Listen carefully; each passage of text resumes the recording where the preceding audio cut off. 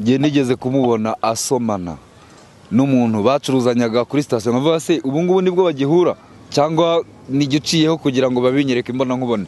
Ubwo rero hagati aho ngaho ndumva ndarambiwe niba hari n'umugabo uri ku ruhande uri hehe uko bizagenda ADEPR izamwishakira kuko niyo yahisemo kurenza uko yashaka urugo yashaka umugabo cyangwa se azitahire kuko ejo izamwirongorere kuko yarangaye yabonye ntabashije. Uyu munsi inkuru tugiye kubagezaho murabona umusaza ni umugabo ukiri mutoya yitwa Ntirenganya Innocent. Murabona hanga yicaye yikubye, kubona umuntu w'umugabo yikubye ahantu ku muhande moto ibinyabiziga bimucaho abagenzi bamuca bibaza cyabaye ni ikibazo gikomeye.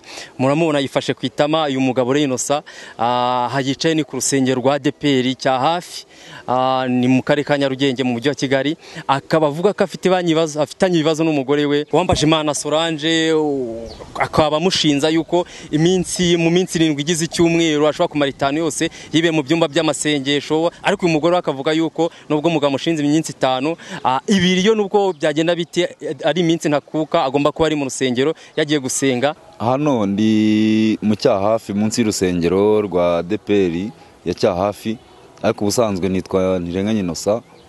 Nkaba ndi umugabo nubatse ntuye Kimisagara mu kagari ka Kimisagara umurenge wa Kimisagara umudugudu wa Gaseke. Ikibazo cyanzanye hano ubu nahagaritse akazi ubwo ndeba naje nkurikiye umugore kuko yasize urufunguzo rwanjye. Nta hano twembi tugira imfunguzo rwabo rwo kuri portail cyangwa urwinjira mu nzu, ariko kuko bigaragara ko tutabanye neza ariko nta kindi biturukaho ari uko umwe ADEPR imeze nkaho yamugize imbata. Buri munsi namubwira nkabona ntashaka kubyumva kandi ari gihe akaboko kamwe ntago kahayira urugo nk'abantu tumaze kubyara tugeze abana 4. Ngerageza gukurikirana ngo ndebe se ubusanzwe ni habagiye cyangwa siho.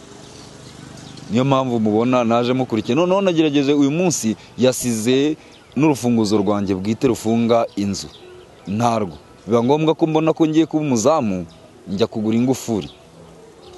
Nagiye kugura ingufuri ubu tuvugana mfite urufunguzo, ariko nari nagerageje no gukoresha za SMS mpamagara abo basenga n'abayobozi babo bose.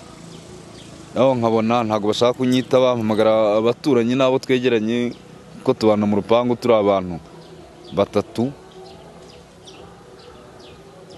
Ibyo byose rero nabikoresheje mbona ntago bivuyemo, biba ngombwa ko genza nikurikiranira. Ubu kugeza kuri uyu munota uru rufunguzo ni ingufuri maze gukingisha mu rugo kandi ubusanzwe dufungisha serire. Ubusanzwe ikibazo gikomeye cyane wenge njya kubana nawe rero umugaturika nanjye ndiwe, ariko yaje guhindura ajya muri Bwiza ADEPR ariko tarade ubundi yabanje muri iyo bita church niko njya numva babivuga. Najya kuvuga ntese ibi bintu wagiyemo ni ibiki, ati umudemoni wagufashe unabashudadi bamuriho nabaje kumusura bikaba gutyo. Nkabona nta gaciro mfite mu rugo rwanjye kandi nakabaye nitwa chef de famille ni gihahira urugo ndavunika. Nkibaza nti kuko ngiye nkora akazi k'ubukanishi, no nkibaza nti se umunsi imodoka yangwiriye mbona wirirwa agenda abana banjye bazaba bate. Nicyo kibazo mfite gikomeye. Nko mu cyumweru kwa mbere kwa gatatu uwo ni umunsi uzwi wo kugenda kandi muzi ko ari iminsi y'akazi.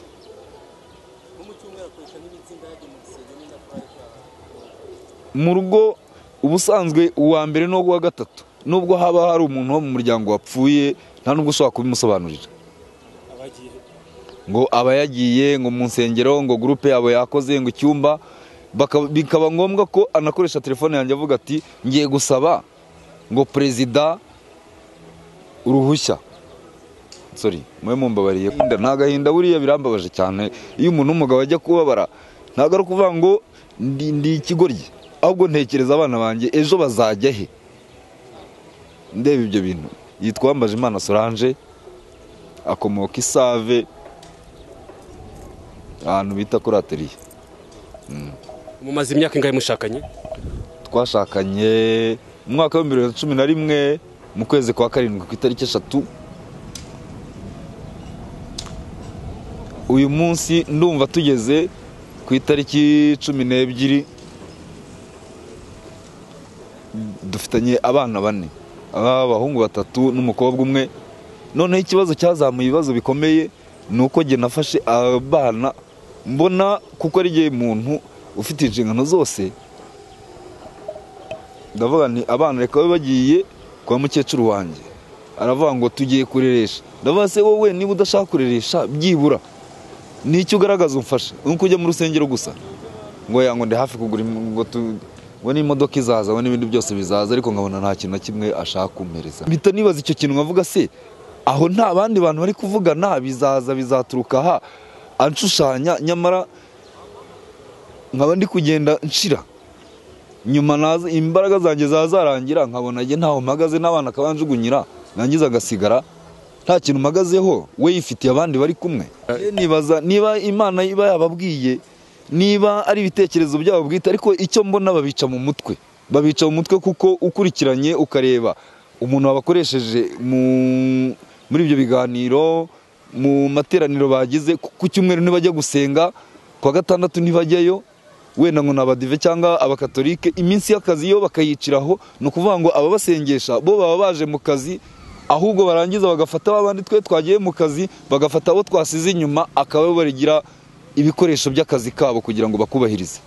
Kubwo kwiyoroshya ari igihe umuntu yihangana akavuga ati giye kanjye mu buriri, ariko ukabona n'ubundi bidashimishije. Niba umuntu mudashobora kujya inama ngo haboneke 20-30, haboneke 300 mu bijyeho inama, hazagira ikintu kivamo kizarira abana, kizagira umumaro, kimarira urugo, wa muntu ahubwo waba uyafite akumva wamugurira umwenda agasohoka akajya muri rwa rusengero ameze neza. Ibyo bintu numva nta terambere ribirimo kugeza kuri uyu munsi ni umunsi wa 3. Ntabwo ari undaza muri sara, ahubwo jewe ashaka kugira ngo yerekane ko namukoraho nkurikiranwe n'amategeko, ngasanga byamfungisha nkiyoroshye giye nkavuga nti reka muhunge amahoro aboneke. Nigeze no kohereza umuyobozi wabo ndavuga nti mu buzima ADEPR iransenyeye, nta kintu nigeze nsubiza. Bavuga ngo iyo message ngo ubwo ntiwibeshye nimero. N'uyu munsi namwoheje message ndavuga ngo uyu runaka, kuko uwo muntu nahamagaye hari muri umuntu w'umugore wabaga mu rugo, ubu yagiye kubiwe, niwe babana, no kugira ngo aze kwa mukuru we abanza gusaba uruhushya, kandi igihe aho yajyaga hose nta na rimwe nigeze menya ngo uyu yagiye aha. Ibyo byose mbigiraho impungenge nkavuga ni shobora kuba atari urugo rwanjye, ahubwo ndakoreshwa, genda umukozi mu rugo, ko genda umupagasi ndabapagasiriza kugira ngo urwo rugo rwabo rutere imbere. Nge niko mbibona. Nzindutse mu gitondo cya kare nkura amafaranga nkayashyira aho ngomba kuyashyira, nangiza nkajya mu kazi kanjye. Igihe ntahira nabwo ko ntago ngira akazi kanditse, bisaba ngo ngira abakiriya nkabatwara neza, bakampamagara kuri telefone nkubahiriza ibyabo, namara kubyubahiriza niho nkura amafaranga. Ubwo rero kuvuga ngo nataha saa 1, saa 3, saa 5, hari n'igihe mba nicaye mu rugo mvuga ngo nibwo ntashye, bagahita bampamagara kuri telefone nkongera nkagenda nkajya gufasha abantu meze nka muganga, kuko muganga w'ibinyabiziga aho umuntu atabarije niho umutabarira. Kandi noneho mba nkeneye n'amafaranga kugira ngo n'urwo rugo ruteye, ndebe byibura ko abana batazabaho nabi, mbishyurira ishuri ngire gute. Ariko akaboko kamwe karavuna.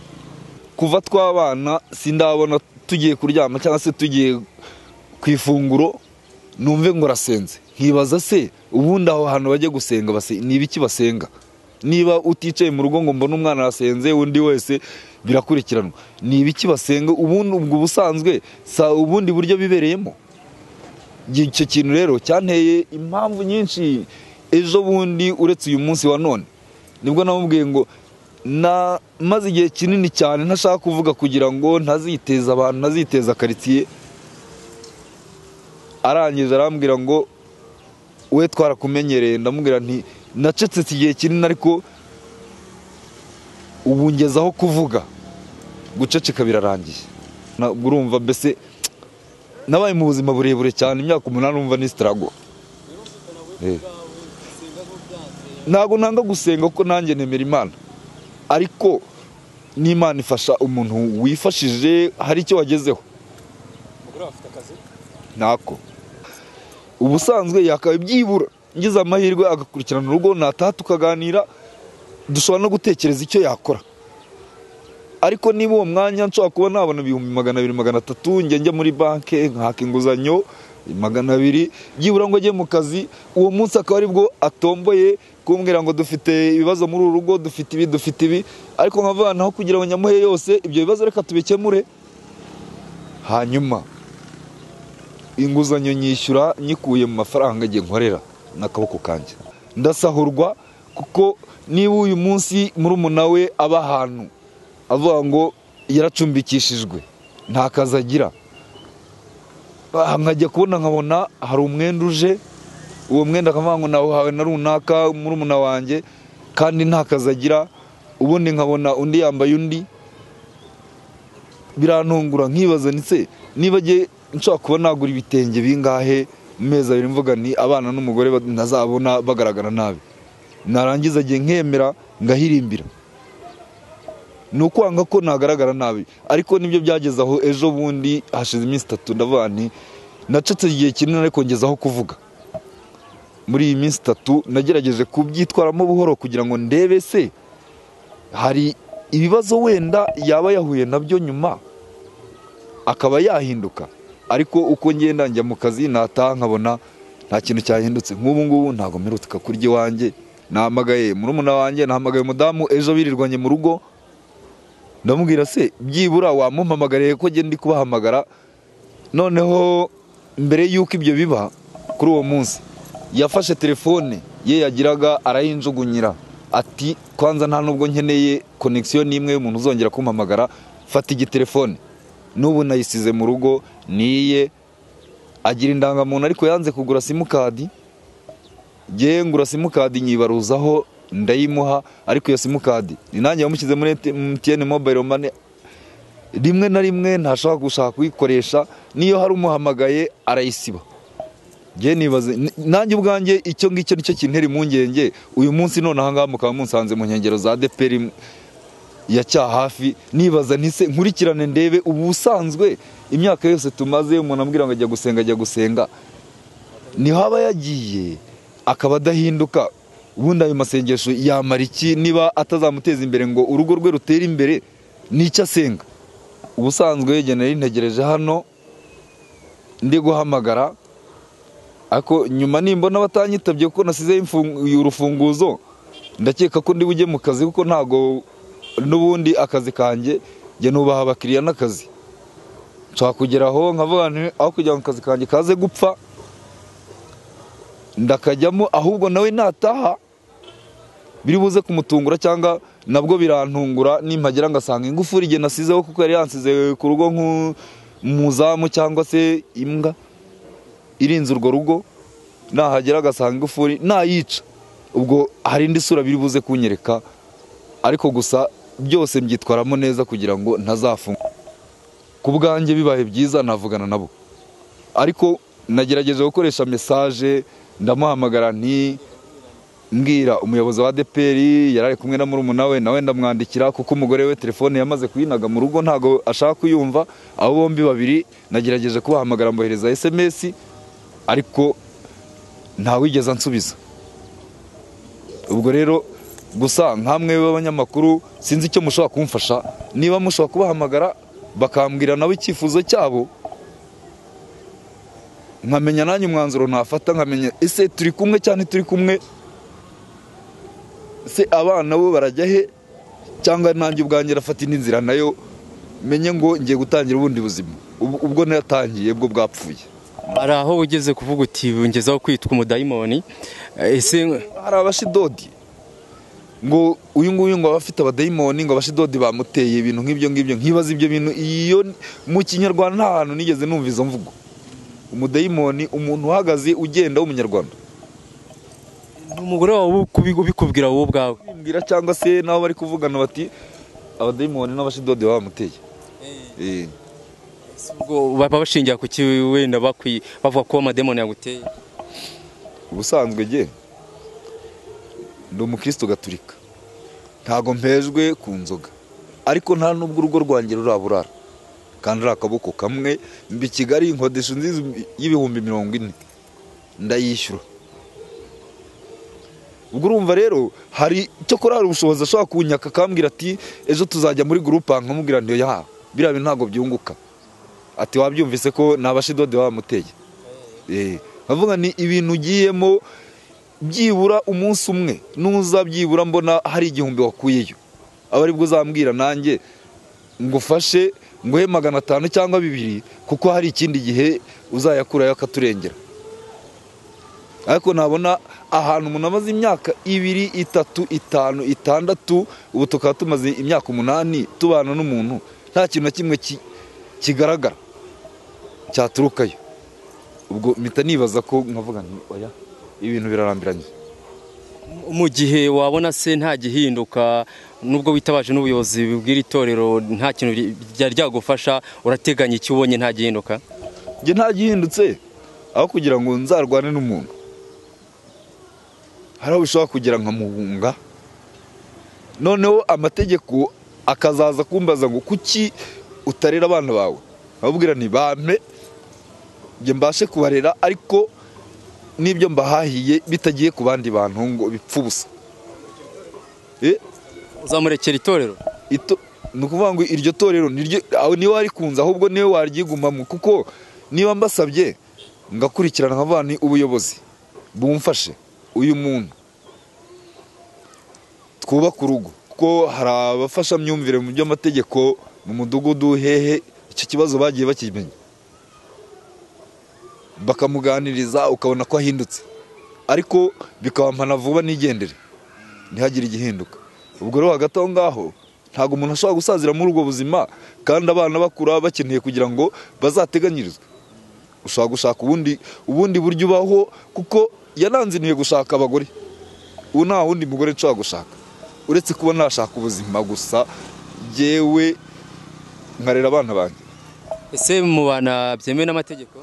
Oya, ntago twigeze dusezerana, kuko yarambwiye ati akundi twasezeranye. Ndabani ibimenyetso unyereka tutarasezerana, turamutse dusezeranye none wajya unkandagira ku gahanga. Nubundi ninde muntu wadusezeranye mbere yuko tubyarana, 1, 2, kuko yigeze kugera igihe ubusanzwe urabona caguye ikibaho, ubwo twari tukibana dufitanye umwana umwe ajya muri bisanzwe. Hari igihe nanagiye ntwaye imodoka mu kazi ndi kweseya, mbona arimo arasomana n'umuntu kuri sitasiyo ya disantre. Ngiye nigeze kumubona asomana n'umuntu bacuruzanyaga kuri sitasiyo, nkavuga se ubu ngubu nibwo bagihura cyangwa nigiciyeho kugira ngo babinyereke mbona nkubone.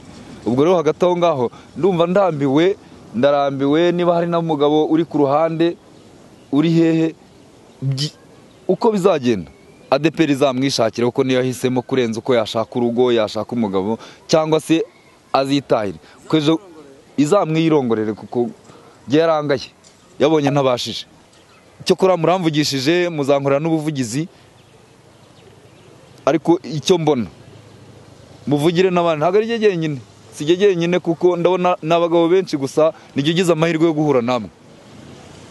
Mudufashe rero mukora ubuvugizi, ADEPR igira umurongo igenderaho, igira umurongo, ye gusenya ingo abagabo baba bagiye kuvunika bakazana bazi ngo ningo bahahira, ahubwo bahahira ADEPR. Ku ruhande rwawe, mu gihe umugabo avuga yuko mbese iminsi myinshi igize icyumweru imara mu rusengero, kandi ari igihe cyo gukora nk'umuryango, n'icyo bivugaho nk'umufasha wa Innocent? Ngo iminsi yose, isi yose njyewe mfite iminsi 2 mu cyumweru ngomba kuza imbere y'Imana. Nza hano kuwa mbere, ubwo kuko iki cyumba nyine ni icya gurupe abacuzi, kandi ubwo nanjye nyine mbarimo. Noneho ubwo umunsi wa mbere tuza kurepeta hano, tuza kurepeta. Noneho umunsi wa gatatu nibwo nyine tuba twagize iteraniro rusange. Ubwo rero ubwo nyine iminsi yose wavuga, njyewe ubwo iyo minsi ntabwo hano ubwo nyizi. None mu rugo se mubanye mute? We ntabwo tubanye neza, kuko we avuga ko ibintu byo gusenga batabishaka.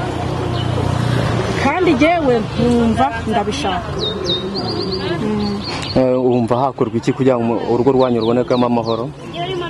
We nyine ukuntu wabyifuza, we arashaka yuko ndeka gusenga kandi njyewe ntabwo nabyemera.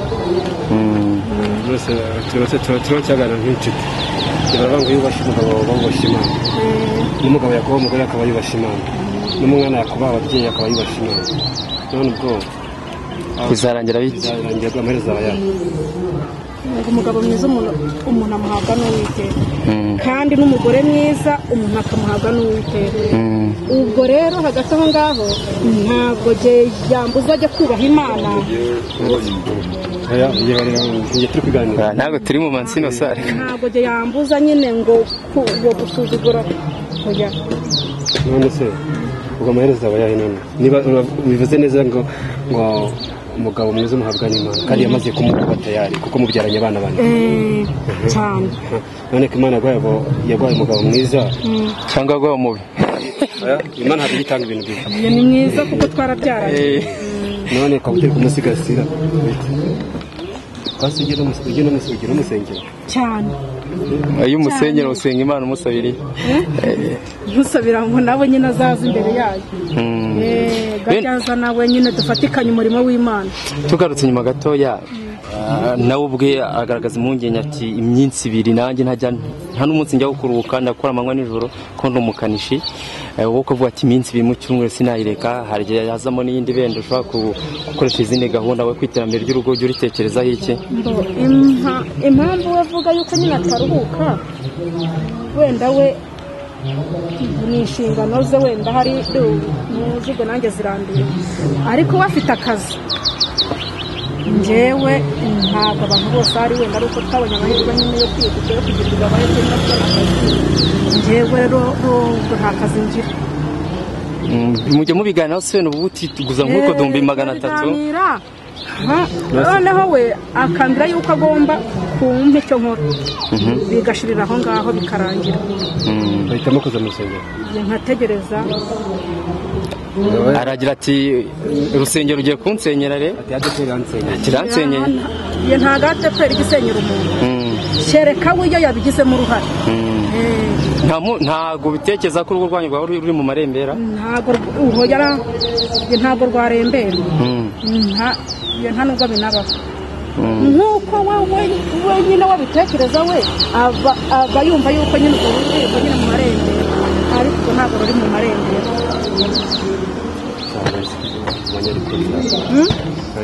Umugabo arimo kurira kubera ibibazo. None se arabizwa n'iki? Umugore wawe mutari kumwe uragenda ukajya ariko turi kumwe. Nta kibazo gihari ariko.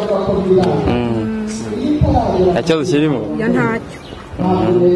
Ntacyo nzi, ahubwo we nyine wakizi. Oya ntabwo waduhamagaye, twe twihamagaye turiza n'abandi baraduhamagara nk'uko wasanga nawe wampamagaye, kuko wampamagaye sinamuzi. Gusa yambwiye ko ari umugabo wikubye imbere y'urusengero kubera umugore we yabuze umugore we. Nk'uko mubibona amuheje imfunguzo. Ubwo ibikurikiyeho nk'uko umugabo bivuze ati njyewe ntago azarongorwa na ADEPR, situzi niba nyuma yaho bashobora kuba batandukanye. Ubwo tuzabibageza mu nkuru itaha.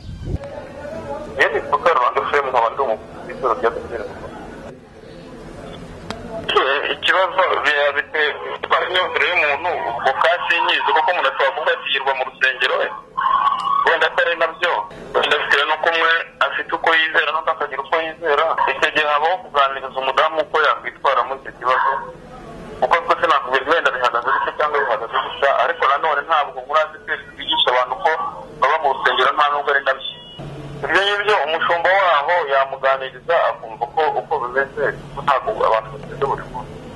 Tugira iminsi yo gusenga cyangwa se itanahora, ariko ubwo umushumba we yahawe kumwegera uzi ko uko kahimeze, niwo wajya hagati y'uwo mugabo n'umugore akabaganiriza.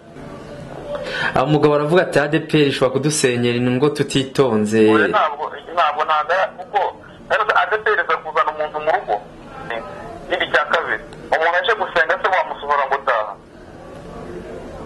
Ntabwo rero ibyo ngibyo ADEPR ifitemo uruhare, kuko ADEPR n'itorero umuntu agana abishaka ku burenganzira bwe no ku mutima we umeze.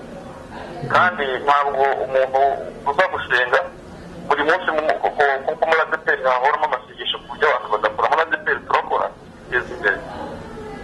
yego ntabwo tuba mu rusengero. Icya mbere gusenga ni ibifasha kubaka. Gusenga ni biba bishobora gutuma ubuzima bw'umuntu bubaho neza. Hari ubwo abantu batabyumva. Gusenga kwanjye cyangwa gusenga kundi ni ugutuma umuntu agira imyumvire myiza, kandi imyumvire myiza ni ugutuma umuntu abaho neza akiri mwiza, akazabaho neza akiri mu bwami bw'Imana. Ntabwo ubuzima bwawe bwose wabuharira mu rusengero, kandi nanone ntabwo ubuzima bwawe bwose wabuharira isi. Ni byiza yuko byose ubiringaniza kandi byose bikagenda neza, byose bikagirana umumaro.